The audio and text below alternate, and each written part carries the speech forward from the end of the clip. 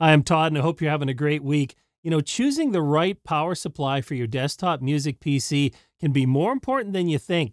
It actually has quite an impact on audio quality and system reliability. So I'm going to go through the 5 criteria that I use to select a power supply upgrade for my music PC. I'm going to show you the before and after noise measurements, and at the end, I've got a bonus tip for you on how to get rid of one of the most problematic causes of noise in your signal chain. So let's check it out. Now, as musicians or audio engineers, we spend a lot of time thinking about noise in the signal chain. Whether it's from outboard gear, cables, or power coming into our studio, we can do some things to clean that up. Certainly, power conditioners will go a long way to getting that noise out of the line before it even gets to our gear. But the music PC is actually a very noisy place, and you have to think that everything runs off the power supply that's in your computer. And so whether it's a video card, internal routing, or the power supply itself, a lot of noise can get into our recordings from the PC itself. Now, the most common way we're told to select a power supply for our computer is by power delivery and efficiency. So if it has enough watts to power our system components, the efficiency is acceptable to us, and it's from a reputable manufacturer, that should be good enough. Well, I found out different after I started chasing down noise in my signal chain. I went through all the usual outboard gear, cables, cable management, power conditioners, everything you would expect, until I found that the noise disappeared when I used an external recorder instead of recording to my PC.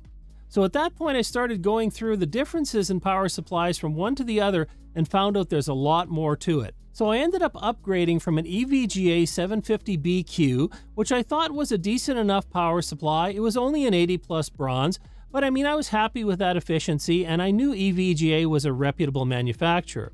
Well, by the time I was done, I ended up upgrading to a Seasonic GX1000.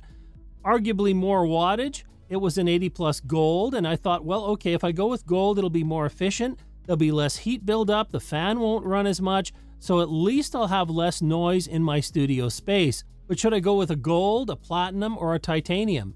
And how many watts did I really need? Well, the answer is I took a look at my computer in terms of how much power I was actually using, and I found that max load with a good session running in a DAW, I could be sitting around 400 watts, 420 watts. And so I thought to myself, okay, that's what I really need. Now let's find the most efficient power supply in that delivery range. So looking at the Seasonic GX1000, I found that that was in the sweet spot. That was where we had the most efficiency.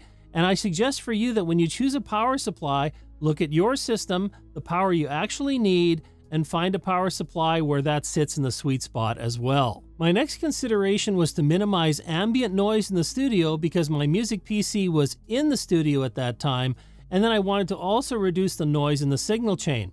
So I was looking for a power supply that had as little fan noise as possible in the power delivery range that I needed. And looking here at the GX1000 graph, you can see that it is exceedingly low in that 4 to 450 watt range. So really silent, you can't hear the computer running from the power supply. Then I started looking at power delivery as a way to get a clean signal. I knew that we use power conditioners. We wanted to get the most efficient power to our outboard gear to keep them silent. Same thing applies in the PC. So I looked at power supplies that had very good power delivery. The GX1000 was rated at 0.5%, which is significantly below the minimum standard and the industry average. So I thought, again, this will be a good choice. You should also look for that with a power supply to fit your system.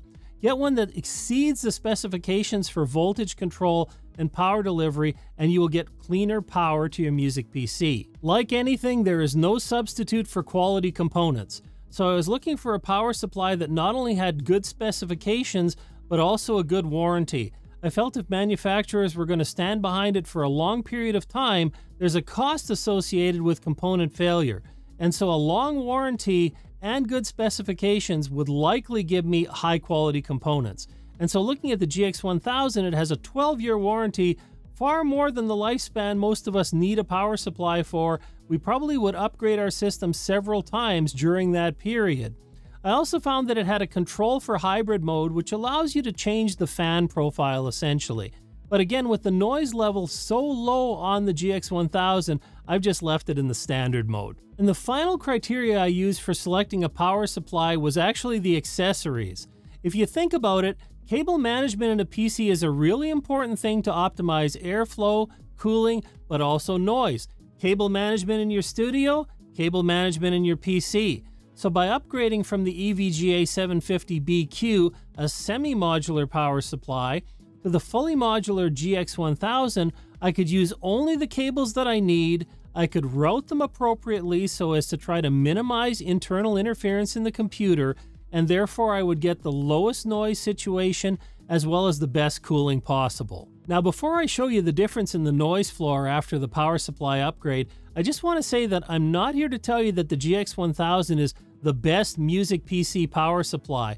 It was the choice based on the criteria that I went through for my system, and I encourage you to do the same for yours. Now, looking at the difference here in the noise floor, it's pretty astounding actually as to how much lower the noise is after the upgrade to the Seasonic GX1000.